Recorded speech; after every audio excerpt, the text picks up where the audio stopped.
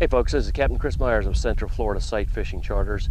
If you're staying in Cocoa Beach and you're looking for saltwater flats fishing, inshore fishing charter, why not consider coming up here in Mosquito Lagoon, only 30 minutes away.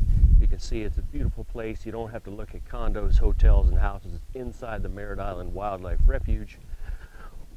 We have redfish, sea trout, black drum all year round. That's what we target. We use light spinning tackle and fly gear. Right now I'm using a little DOA 3-inch cal lure, 10-pound braid, and we're stalking redfish. Right up in front of us is some redfish, so let me give you a little idea of what's involved and what you can do when you come on a fishing charter. So you can see the fish moving right up here in front of us, about 50 yards or so. Now we try to come up on them really quiet if they hear us coming. We're only fishing in knee-deep water, even though yes, we are out in the middle. It's knee-deep water in front of me as far as you can see. And these fish are digging down in the bottom. They actually have their tails up out of the water so we can see exactly where they're at. So when I cast, I know that I'm casting to fish. There was 2 groups of them. One of them is right over here and they're moving. The other one is still up here with their tails and backs up out of the water.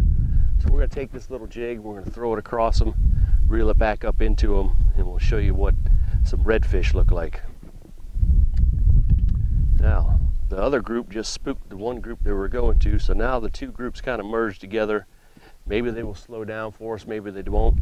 On the fishing charter, you would be standing up here fishing, I would be standing back there where the camera is, pushing the boat with a long pole, so we get up on them really quiet. Right now we're having to use an electric motor.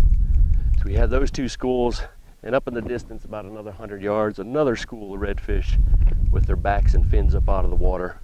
So these fish stay up on these shallow flats all year round, and we can target them 12 months a year, provided obviously that the weather allows you to get out. But the good thing about this is, unlike offshore fishing, when it's too rough to go offshore, we can still fish inshore. So there's very few days where it's too rough that you would not be able to fish inshore at all. So we're still making our way over to the fish. The one group of fish that we were going to cast to started moving off. They obviously heard us coming. Hopefully they don't run into the other group and spook them up. The 2 groups are merging right up here now. You can see the funny disturbance in the water. When it's slick calm, it's really easy to see these fish from a long way off. When you get a little chop on the water, it makes it a little more difficult, but we can also see these fish down in the water using these polarized sunglasses. If you come on a fishing charter, all you need is whatever you want to eat or drink, your sunscreen, appropriate clothing. I provide all the licenses, tackle, baits, lures, flies, etc. All you got to do is step on board and get ready to fish. So these fish seem to be pretty happy. They're about 2 casts away.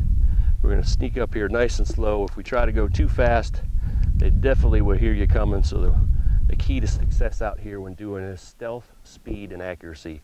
Got to be quiet enough to get close to them. Once you're close to them, you got to hurry up and cast because they're going to get out of reach. And then it simply boils down to, the better you cast, the more you're going to catch. There's probably 50 or so, 50, 75 fish in this group up here. The second they see this thing, one of them's going to bite it.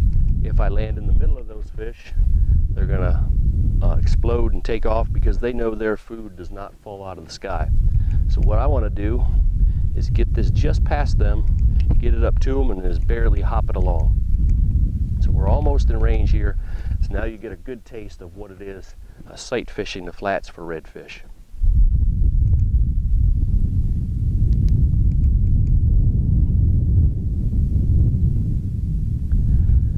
So I'm going to wait till I get on the other side of these fish so that I don't land in the middle of them.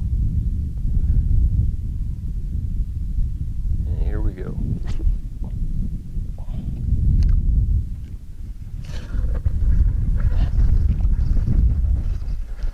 You see it's pretty quick once you get it into them.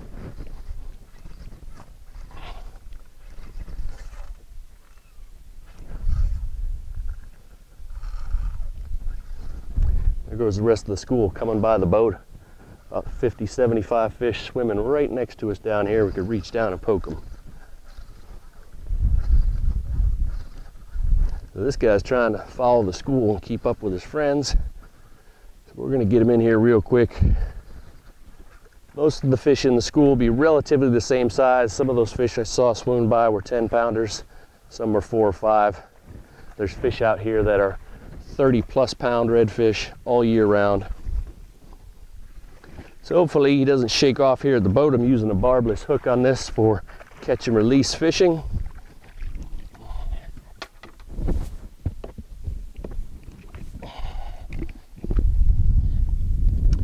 There you go, there's our Mosquito Lagoon redfish.